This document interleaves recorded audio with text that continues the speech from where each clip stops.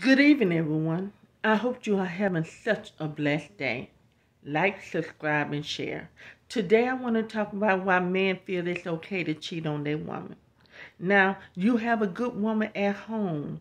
You had a good woman that you brought home to your mother. Your mother loved her unconditionally. And that woman right for you. You feel love for her.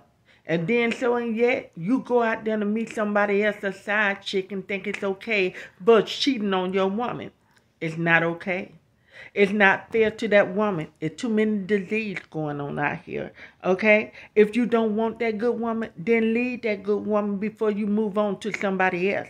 It's not fair. What look good is not always good for you. Okay? It's too many diseases going on out here. Okay? And you don't want to catch anything. Wrap it up. Okay? You wouldn't have to wrap it up so much that you wouldn't be out there cheating.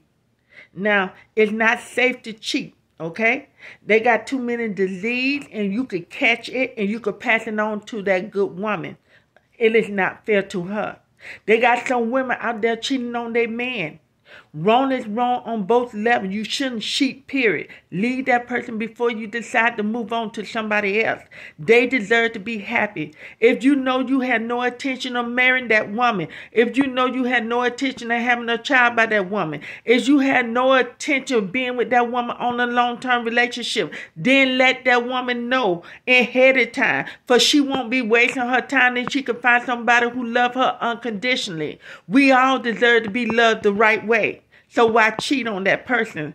Okay, you could turn out to be a good friend if you do right. Okay? Life is too short for BS.